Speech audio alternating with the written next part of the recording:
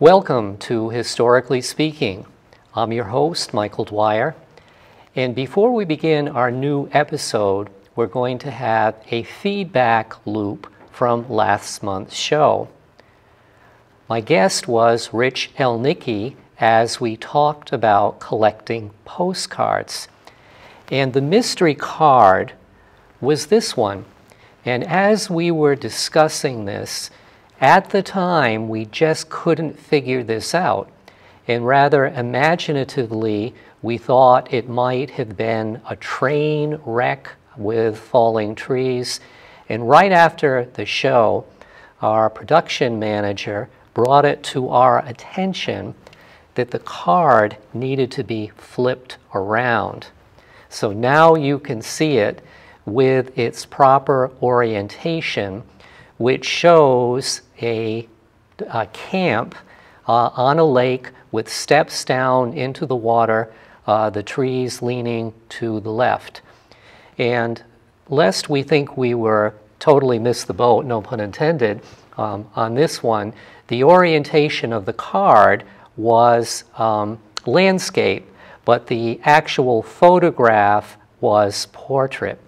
So as always, if any of our readers have feedback for us, or we have committed a small faux pas as we did in this last episode, we would always be happy to include a feedback loop at the start of our new show.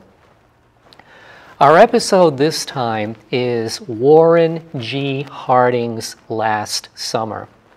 As Vermont approaches the centennial of the storybook inauguration of Calvin Coolidge in Plymouth Notch, Vermont, where he was vacationing, before we review all of that with everything to do with Calvin Coolidge, we need to know who his predecessor was, Warren Gamaliel Harding.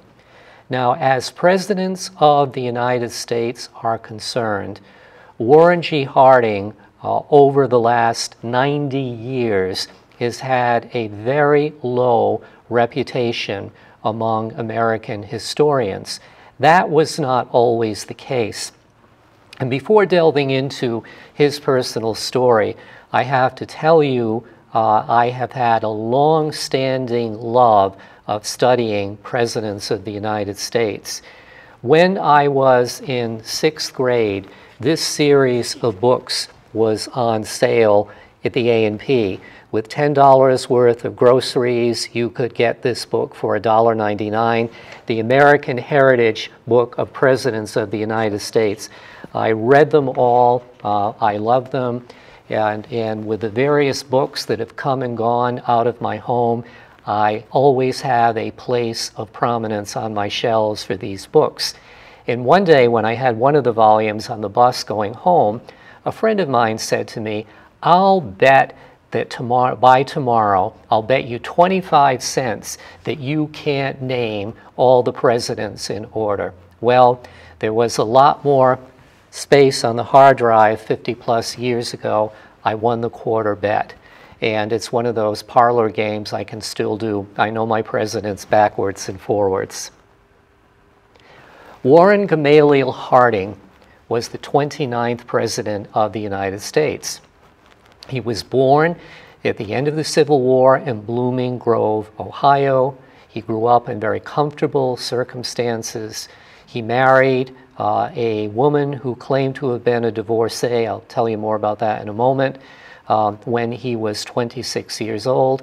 And to my surprise, he was only 57 years old at the time of his death. Prior to becoming President of the United States, he was a newspaper editor and owner in his hometown of Marion, Ohio. He had been elected to the Ohio Senate, served as lieutenant governor, and had a 6-year term in the United States Senate beginning in 1914.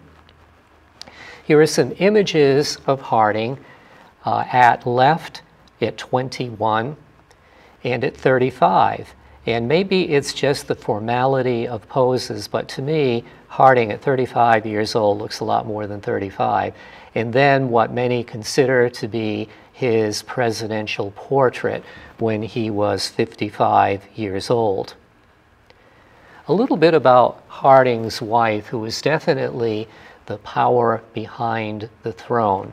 Her nickname was the Duchess, and as her biography was spun out during campaign years, it was alleged that she was a divorcee who had a young son named Billy DeWolf. Mr. DeWolf disappeared from the picture, and Billy was raised as Harding's stepson. Later biographers have discovered that this was a fiction. In fact, Florence had a child, but out of wedlock. And doing my own original research on this, here is a copy of Warren Harding's marriage license to Florence Kling, no DeWolf, and you can see that both are listed as having no prior marriages. This is a picture of Harding's Senate office taken in 1914. You can already see the elements of modernity here with the telephone on his desk. Harding is among the rare presidents who had at least one parent living at the time of his inauguration. So in this family picture, we have Mrs. Harding, the president-elect, and his father, Dr. George Harding. Dr. Harding outlived his son by 5 years. He was then on his third wife. So the election of 1920. In order to understand the popularity of Harding in the context of his own time, we need to understand what the larger national dynamic was in 1920. Woodrow Wilson had served 2 terms as the Democratic President of the United States. He reluctantly entered the war, World War I, in April of 1917, having run in the election of 1916 on a keeping out of war platform. The United States had heavy casualties in World War I. Many soldiers came back wounded, maimed, psychologically scarred. And even though I had an understanding of the casualty count of World War I and all the years that I taught it, it's really with time that I have come to more fully appreciate the psychological impact of war and the long-standing consequences it would have had on the civilian population. Woodrow Wilson campaigned unsuccessfully for the United States to join the League of Nations. In the process of that exhaustive campaign, he had a paralyzing stroke, largely kept from the public at that time. And Harding, who was kind of crafted by the Republican National Party, ran on a ticket of a return to normalcy. And his campaign slogan had a resounding depth among the American public. And among the many pieces of campaign ephemera that we can see, here is a piece of sheet music, Harding, You're the Man for Us. And of course, something that we will develop further in our next program was his running mate was the governor of Massachusetts, Calvin Coolidge. Harding and Coolidge ran against James Cox and the young Franklin Delano Roosevelt. This election is interesting also because it was the first election following the ratification of the 19th Amendment in which women could vote. So I love this campaign slogan here, women, for your own good, vote the Republican ticket. And here we have some editorial opinions of how the mothers of America are rallying not to have their sons fight in another international war. Here is another very bold postcard campaign, a campaign image of Calvin Coolidge at left, law and order. He is the person that intervened in the Boston police strike of 1919 and said, I may not be quoting this exactly, but the police never have a right to strike at any time. And we have Harding with his caption of America First. And I will say more about that in a moment. In this picture, we see the candidates under the shadow of Lincoln. And here we have the quote from the Gettysburg Address, that the government of the people shall not perish from the earth. And we have an image here, a rather ghostly image of Abraham Lincoln passing the mantle to his chosen successors. Curiously, remember, Lincoln died in 1865, some months before Warren G. Harding was born. I need to give a nod to the other candidates here. James Cox, who remains kind of a footnote to history as having lost to Harding.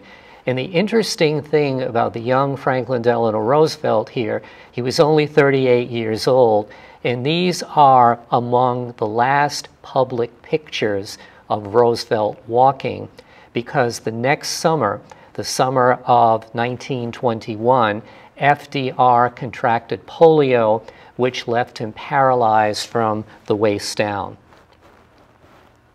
One of the campaign songs that was written for Harding in 1920. I'll read the lyrics here because it tells you something about the motivations of the time. Have you heard the new byword? Absolutely. Don't you think it is a bird? Absolutely. Will Warren Harding be elected?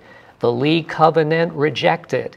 And the White House disinfected? Absolutely. And then the refrain, absolutely, absolutely. You all know what it means, so please remember that your votes for Warren G. will ensure absolutely that America will be free after November. And then in the second verse, we have an allusion, I won't read it all. Jimmy Cox will be undone, absolutely. Profiteers on the run. And what that is an allusion to, the anti-war platform alleged that America's involvement in World War I directly benefited munitions manufacturers. Harding ran a very unique political campaign in 1920. It was called the Front Porch Campaign, and it was just that. Because instead of traveling throughout the country came to him. And with the benefit of newspaper coverage and newsreels, Harding simply stood on his front porch and preached his campaign slogan.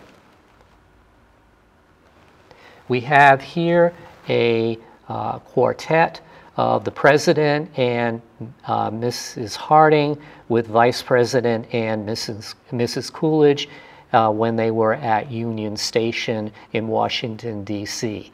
And although the top coats are really unchanged with time for men, we can see in this image how much women's fashions have changed over a century. More publicity photos here of Harding and his wife Florence, and you can see that these were taken probably on the same day from Florence's dress. And one of the things that we certainly know is that Mrs. Harding in many ways pushed her husband, pushed him into politics, and really, as I alluded to earlier, was the force behind him seeking the presidency of the United States. In these images, we can see how photographs are retouched and redoctored. So at left, we see an image that was taken probably informally in Harding's garden with his house in the background. And then what the photographer did is that he whited out the extraneous background and made it into what would become a campaign image for Harding. We now have a 1920 newsreel of which actually would have been shown in theaters of Harding's campaign bid in 1920.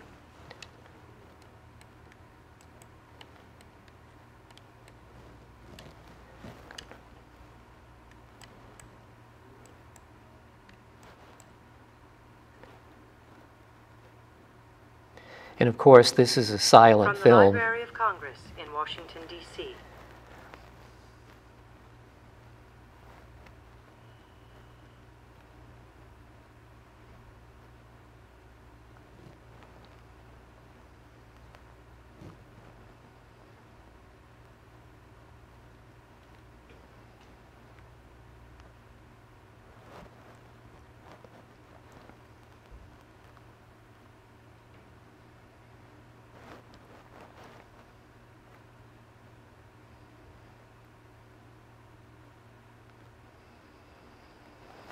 Even without sound, you can see from these images how so many people took to Harding because they felt he looked like a president, he looked like a statesman.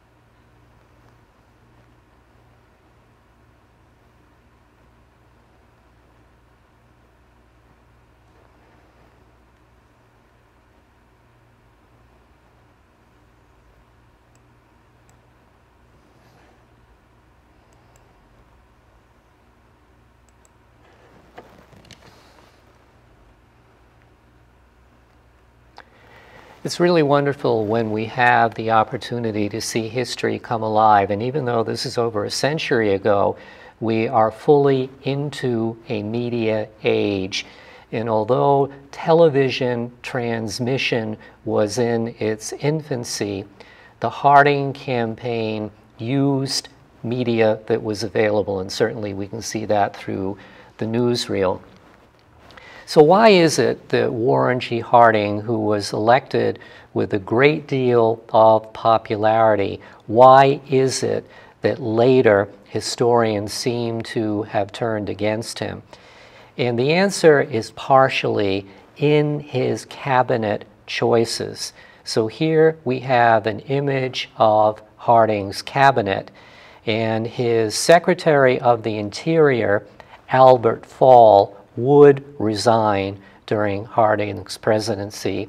His Attorney General, Harry Daugherty, would be brought up later on various criminal charges of corruption.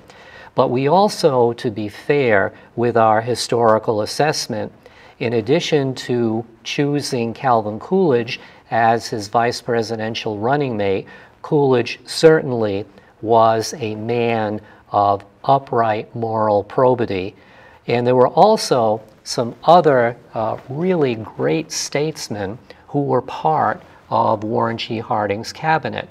So at left, we have Andrew Mellon, who was the Secretary of the Treasury, Herbert Hoover, who was the Secretary of Agriculture, and Charles Evans Hughes, who was the Secretary of State. If Herbert Hoover had not become the President of the United States in 1929, history would have had a kinder verdict for him for all the work that he did with relief efforts following World War I. And Charles Evans Hughes would be later appointed as the Chief Justice of the Supreme Court. But what began to happen in the spring of 1923 is that the appointees who were Warren Harding's cronies from his buddies in Ohio, the seeds of corruption began to ferment. So in February, there was one suicide of a member of Harding's circle who felt that the criminal charges were catching up to him. Another member of Harding's circle was either murdered or committed suicide. And in April of 1923, the Wall Street Journal broke a story about corruption with the sale of United States oil reserves in Teapot Dome. And this would be something that would largely come to light after Harding's death, and the rife corruption within his personal circle is something that Harding did not see in his lifetime, or the public did not know it, but this began to weigh heavily on the president. So what he decided to do, with things heating up in Washington quite literally, he undertook a national tour. So we see him here disembarking from a ship in Vancouver. At left, he is at the back of a train in San Francisco, and it would be in San Francisco where he died very, very suddenly from a complication of pneumonia, stomach poisoning, etc.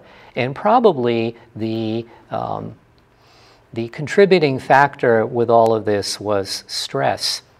One of the things that I found here is there was a very adulatory life of Warren Harding that was written within months of his death. This is in the public domain.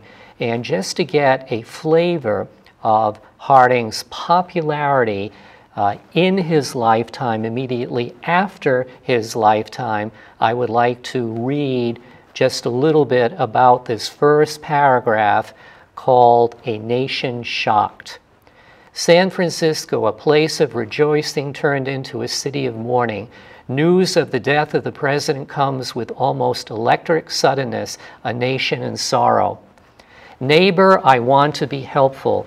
This was the keynote of President Harding's life, and when the news of his sudden death in San Francisco was flashed across the country on the night of August 2nd, 1923, the people felt that they had not only lost a president, but a great-hearted neighbor.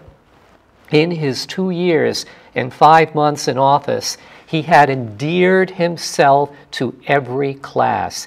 Men differed with him politically, but all paid him tribute, is one of the most lovable figures in American history. And oh my, how things can change with historical judgment. And once again here throughout this biography, which was written in glowing terms, we have an image here that is showing Harding returning from church services along with this summary paragraph.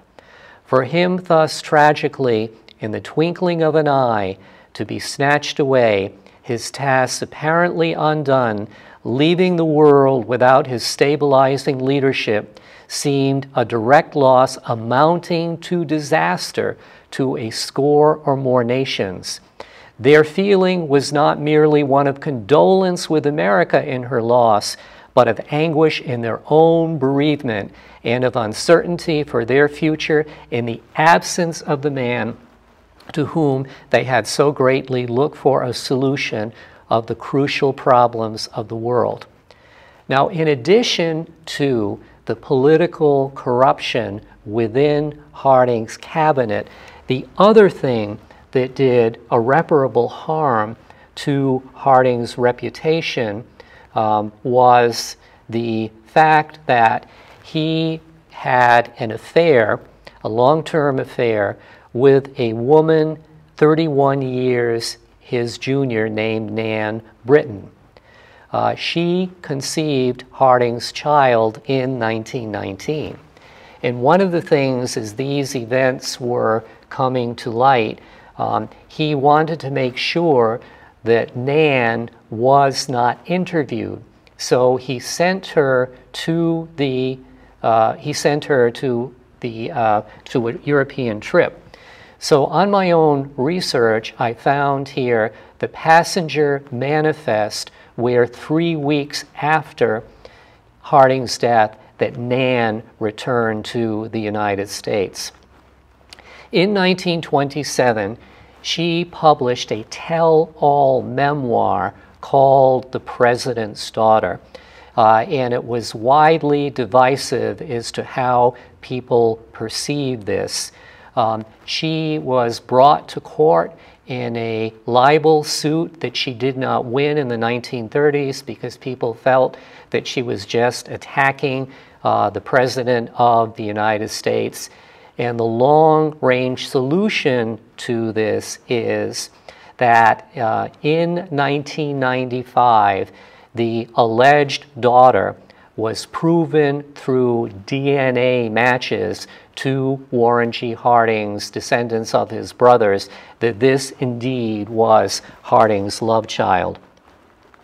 But going back to the way that his death was portrayed at the time, you can see here the headline from our own Rutland Herald with the president dies suddenly of a stroke of apoplexy. His last words are addressed to his wife at his bedside. Calvin Coolidge immediately notified at Plymouth Notch, Vermont. And I would like to read to you what you can see here captioned within the box of the editorial from the Rutland Herald on the death of Warren Gamaliel Harding. The nation, and in a measure the whole civilized world, is steeped in sorrow this morning as the news of President Harding's death becomes known.